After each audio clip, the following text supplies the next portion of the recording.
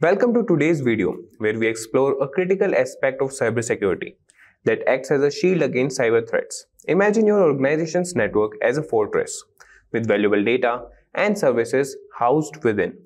But how do we protect this fortress from external attacks? In the dynamic world of cybersecurity, one term stands out: Demilitarized Zone, or DMZ. It's not just a buzzword, it's a strategic defense mechanism.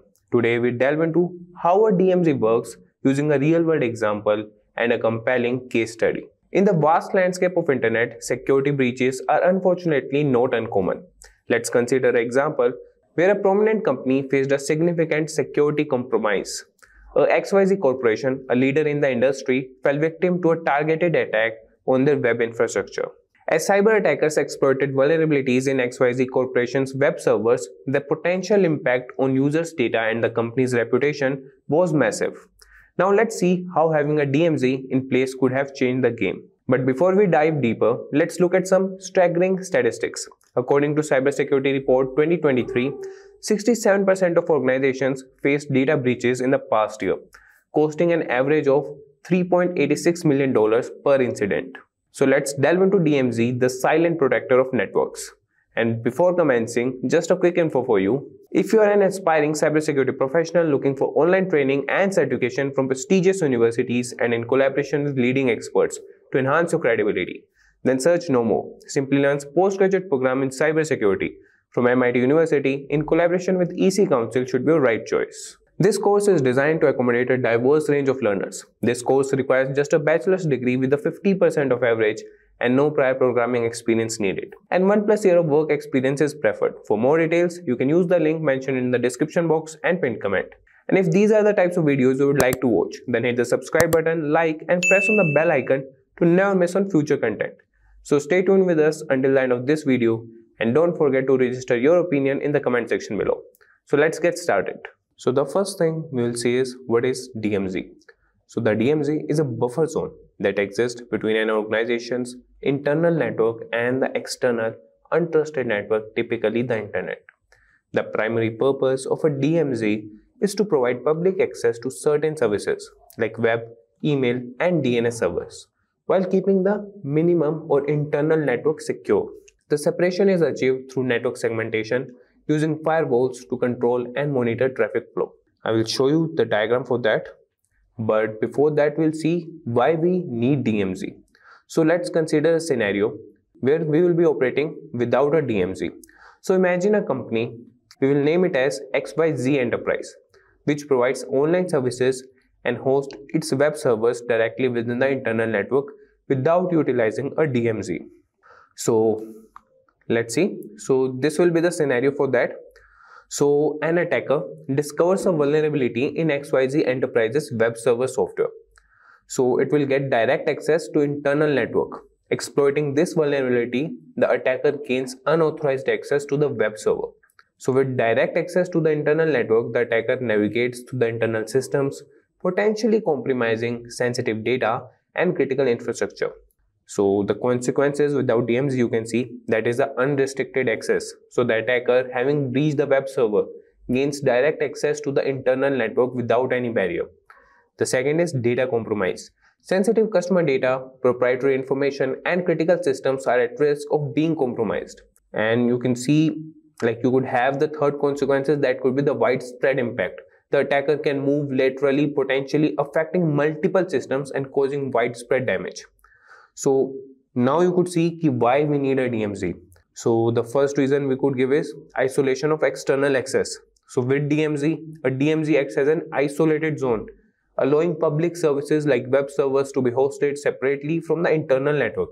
In case of a breach, the impact is confined to the DMZ only. And without DMZ, operating without a DMZ exposes the entire internal network to potential threats, allowing attackers unrestricted access.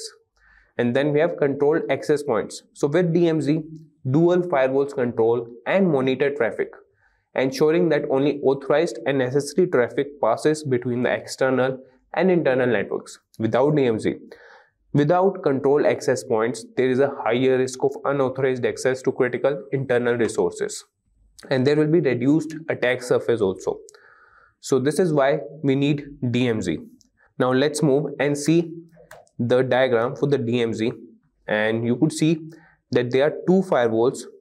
This is the enterprise LAN, and then we have one firewall, and then we have the DMZ network, and then the next firewall, and then it's connected to the internet. So let's see the architectural components for a DMZ. So there is the external firewall, the first line of defense, that is in the right side, that is positioned between the external network, internet, and the DMZ. So it filters incoming and outgoing traffic based on security policies, allowing only specific authorized traffic to enter the or exit of the DMZ. And then comes the DMZ network. So this hosts the services that are accessible from the external network. This includes servers like web servers, email servers, and DNS servers. These services are isolated from the internal network but accessible from the internet.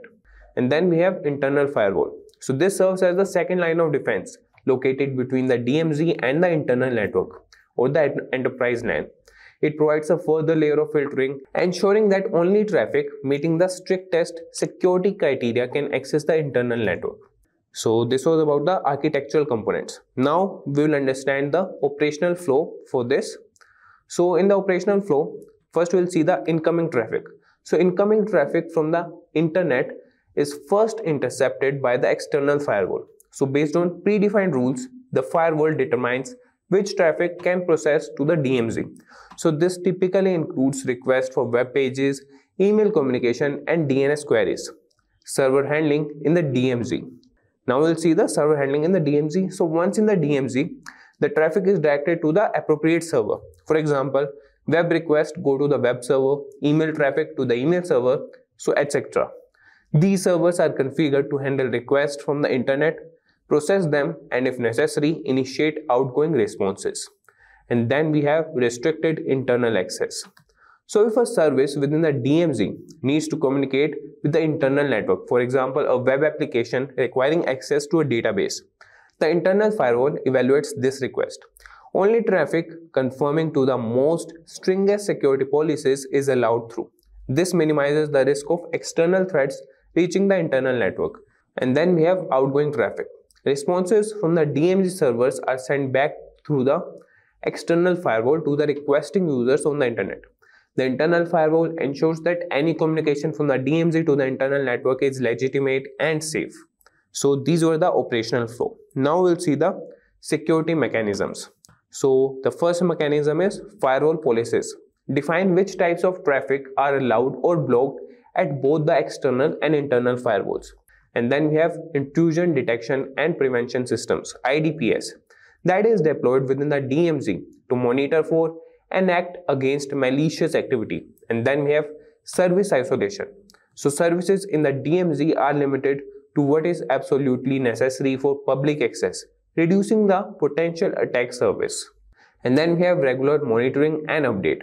So continuous monitoring and traffic and regular updates to services and security devices help maintain the security posture of the DMZ. So these were the security mechanisms. Now we'll see the purpose of a DMZ. So the first purpose is network segmentation and isolation. So the primary purpose of a DMZ is to create a physical or logical subnetwork that separates an organization's internal network from external networks, such as the internet. This separation ensures that any external access is limited to the DMZ, thereby isolating the internal network from direct exposure to the outside world. And then the next purpose is controlled access to services. By placing services that need to be accessible from the internet, such as web servers, email servers, and DNS servers into the DMZ, organizations can control and monitor access to these services without exposing their core internal network. So these are the purpose, and now we'll see the benefits of a DMZ. So the first benefit is enhanced security. So the DMZ provides an additional layer of security. It acts as a buffer zone where incoming traffic from the internet can be analyzed, authenticated, and logged before reaching the internal network. In case of an attack, the DMZ can limit the threat to the exposed services, protecting the rest of the network. And then we have isolation of internet-facing services. So services within a DMZ are separated from the internal network, which means that if a service is compromised, the attacker still does not have direct access to the internal network and sensitive data. This isolation helps in containing potential damage.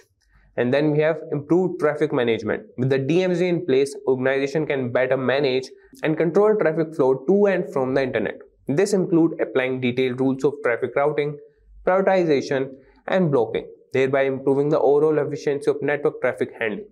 And then we have regulatory compliance. So many regulatory standards require that sensitive data be protected from unauthorized access. A DMZ helps in achieving compliance by providing a secure way to offer necessary public services while safeguarding internal data. And then we have the next benefit, that is facilitated service management. So hosting services in a DMZ simplifies management and monitoring of these services as they are logically grouped in a separate network. This arrangement makes it easier to apply patches, perform updates, and monitor for anomalies specifically for internet-facing services. And now we'll see the last benefit, that is scalability and flexibility. So DMZ allows organizations to add new services or scale existing ones without impacting the security or performance of the internal network. It provides a flexible framework that can be adjusted as the organization's needs changes. And there you have it, folks. We hope you enjoyed this insightful tutorial. If you like this session, then like, share, and subscribe. If you have any questions, then you can drop them in the comment section below. Thanks for watching and stay tuned for more from Simplilearn. Hi there, if you like this video, subscribe to the Simplilearn YouTube channel and click here to watch similar videos. To nerd up and get certified, click here.